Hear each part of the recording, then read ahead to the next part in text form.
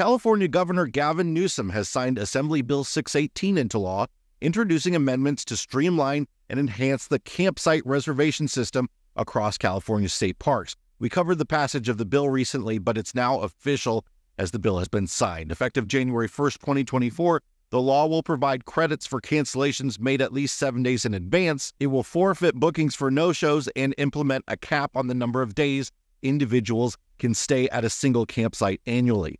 Additionally, the legislation introduces a lottery system for reservations at 5 high-demand state parks and offers a 25% discount to low-income state residents.